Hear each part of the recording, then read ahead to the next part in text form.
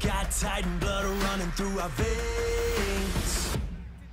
Get loud, put your hands up, let the whole world hear this sound. YouTube, it's your boy Cass here, and we are here to really get into the Kevin Byard breaking news that has just dropped about him agreeing to a restructured deal.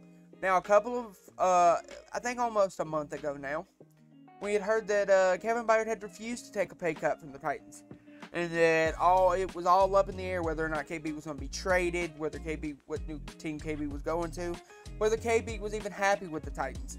But then on the Bus with the Boys episode with Taylor Lewan and Will Compton, we found out a lot of different stuff and got deeper stuff into the Kevin Byard information, like that he wanted to be in Tennessee, like that they'll get the deal done.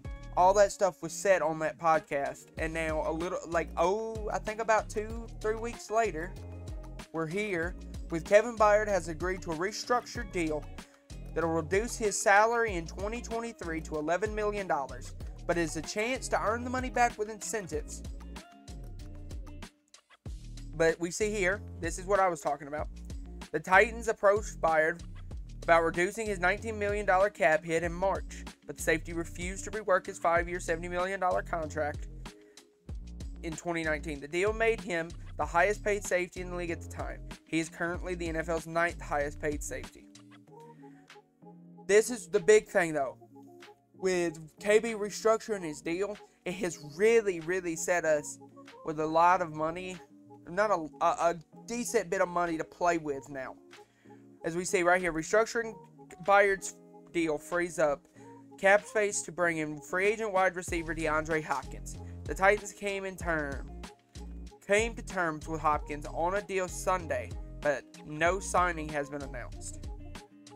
Byard has 27 interceptions since being drafted by the Titans in 2016. He's been named an All-Pro in 2017 and 2021 and finished the 2022 season with 108 tackles and 4 interceptions. The 29-year-old Byard never missed a game in 7 seasons with the Titans. Byard and running back Derrick are the highest tenured players. Now, I agree that this right here, that restructuring Byard's deal to get Hopkins is massive. It is. It's truly, that's the biggest thing about this restructure. But I also think that the restructure also helps to bring in a certain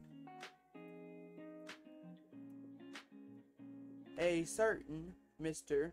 George Fant, who's expected to come in and have a workout with the Titans on Saturday. Played for the Seahawks and the Jets in the past, and would be a major signing if the Titans could get it, because that immediately, in my opinion, shores up the right tackle spot while Nicholas Petit-Frere is gone, and in my opinion, even farther, may shore up the right tackle position for the rest of the season if he outplays what Nicholas Petit-Frere was able to do last season, and the Titans believe that he's the best option going forward for the continuing of the season, depending on how he plays.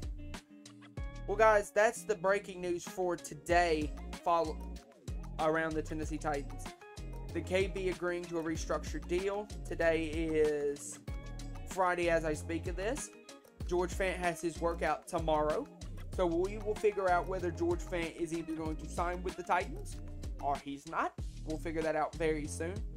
Either way, I hope you guys enjoyed this episode. And this breaking news video is what it's going to be called. If you did, leave a like. If you really liked it, subscribe. But above all else, I hope you guys are having a wonderful day. See you guys in the next video. Bye, guys. Tell them boys to tighten up. Tighten up. Let me hear you say it. Host it again, hype now. Tell them boys to tighten up. Tighten up. Let me hear you say it. Need